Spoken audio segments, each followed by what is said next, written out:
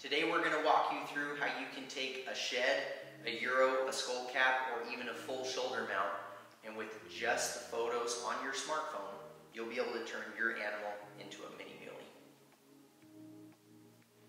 Once you've purchased a custom on the website, you'll receive a couple things.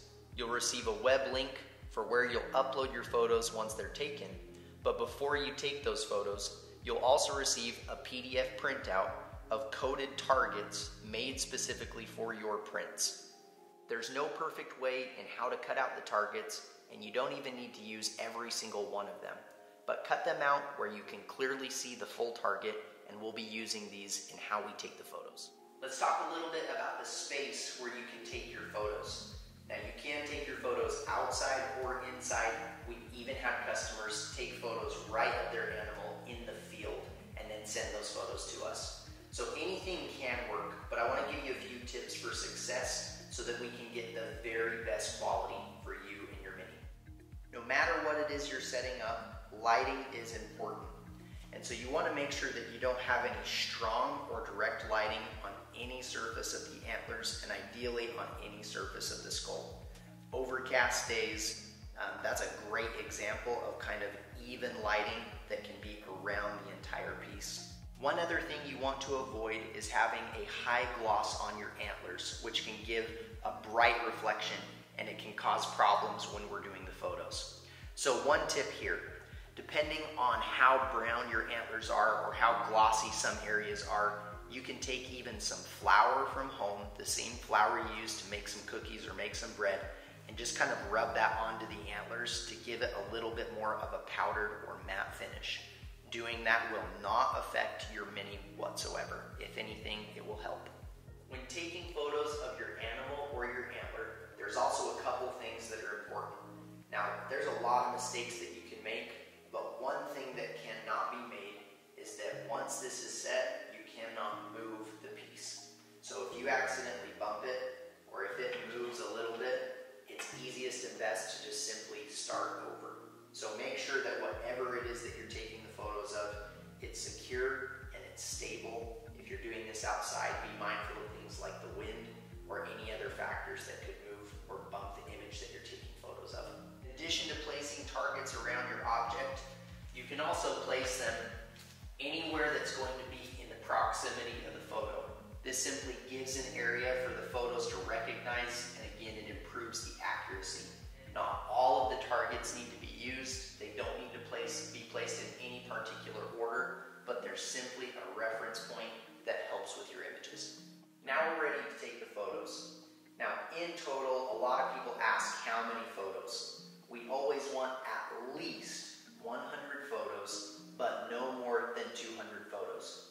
So while it's hard to count and keep track of exactly how many that is, you're shooting for about 150 total photos from all angles. So once you have your object set up, you're going to go around it in several circles. Now to imagine this, one thing that I like to do is imagine that you have a big inflatable beach ball that's see-through, and that your object is at the very center of that. What you're going to do is use the edges of that ball or that orb to be able to know where to take your photos from. So while you can take your photos from any angles, the goal is to capture everything on the antlers and always from about the same distance. So let's do an example. First thing I'm going to do is be at about the same perspective of if I'm just standing and do a full 360 around the image. So I'll get in place, take a photo, make sure it's in focus, move slightly, take a photo, take a photo, take a photo, and I'll repeat this all the way around the object until I've been able to get it from every perspective. Once you've gotten photos from at least that one angle surrounding it, you're going to look to get photos from above and from below. Now one reason that I put this on this step stool is because it allows me to get underneath a little bit easier. Sometimes I've had these propped on the ground even, and I'm on my belly kind of doing an army crawl to get that underneath perspective. That's fine. This setup right here is just an example that makes it a little bit easier. So now let's do some photos from underneath. Now again, distance as I took the other photos, but now I'm going to get them from underneath. So focus, take a photo, photo, photo, and once again,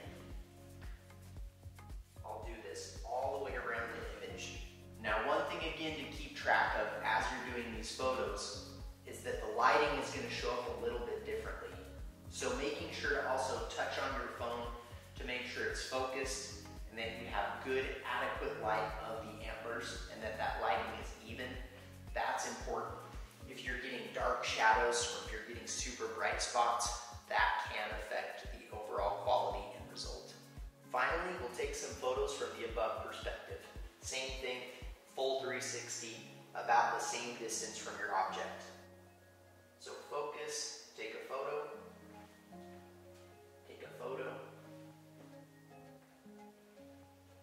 and do this all the way around your object until you captured it from every angle. One more thing to keep in mind, antlers are unique, they're different, that's why we love them so much. And so sometimes you'll have a little extra cheater or a drop time or unique factors that maybe that one circle is not going to be enough to get the full perspective. So just keep that in mind. Sometimes I'll also go from the front, and again keeping the same distance and the same arc, is I'll do photos coming up and over the top. I'll switch and then come down the back of the animal. Another thing to keep in mind is just any little other details, but again, don't try and get closer to the object, and especially don't get further away, but keep about the same distance where on your phone you're able to see the entire animal in the frame, but not much more. Once you finish taking your photos and before you move your object, it can be a good idea to review the photos on your phone, make sure that you have enough photos, and again you're shooting for around 150 total, as well as that all the photos are good enough quality. You don't have super dark photos with bad shadowing. You don't have super bright areas that are blown out. We're looking for good, even lighting. Now to get that lighting, sometimes it can be tempting to move around the object and you might forget. But once again, if your object even gets moved slightly, or if you bump it while taking the photos, it's a lot easier to just start over, take a couple minutes, redo the photos, and make sure to delete any previous photos so that they don't get intermixed with the good batch of photos that you've taken. If you're making a custom mini of a single antler or a single shed, there's a couple little things to take note that are a little bit different in terms of how you might be able to take the photos, and really that has to do with how your antler is supported so that you can get the right photos that you need. Once again, the goal is to be able to adequately photograph and capture every surface of the antler. So by laying it down flat, you're not going to be able to see underneath the antler, and it's going to cause problems and really not be possible to be able to recreate this at the level of detail that we want to. So one thing you can do is sometimes, and again, depending on the antler, because every antler is truly unique, the best option is usually to do tines down. At this point, you have a minimal exposure in terms of what is touching the surface, and you're still able to see and get underneath the different areas of the antler. So for this one, that's probably what I would do. I would do a tines down photo, and then I would be able to, once again, just as simple as the other process, place some of the targets, don't have to use all of them, and then this would allow me to be able to get photos from above and all around the antler, as well as it would allow me to get some photos from below. Now when doing these, you need to be willing to kind of get into it. Sometimes, like I said, I've army crawled on the ground in the grass to be able to get that perspective underneath an antler, depending on how I need to place it. Now we've seen some creative things. You're welcome to do whatever works for you. We've had people hang these with fishing line. We've had people take, pieces of wood and make kind of a custom vice grip to be able to hold the antler from top to bottom, and they're able to get kind of this perspective. Now that's ideal. If you're able to get an antler and kind of see everything from you and whatever you're able to figure out. But once again, end result, overall goal is to capture all areas and all surfaces without having a lot of it hidden where you can't capture it. Last and most importantly, however you end up supporting your antler, whether outdoors or indoors, whether with fishing line, wood, or just simply propped up somewhere where you can take the photos, make sure that it is stable. If you're hanging it from a line or something like that, even the slightest motion is going to make this ineffective and we're unable to capture the detail that's needed. So be sure that your object is always stationary, stable, and not moved. And once again, even if it's an accident, if you accidentally bump it, or if it adjusts somehow, start over from scratch. It's a lot easier to do it that way. One other thing to note, your background can really be anything, but you're always looking for solid colors, solid walls. You want to avoid clutter. You want to avoid a lot of detail. That's going to affect the overall quality and how much detail is getting captured here as opposed to everything surrounding it. So sometimes laying out a blanket or a sheet, or if you have one, lay out a full green screen.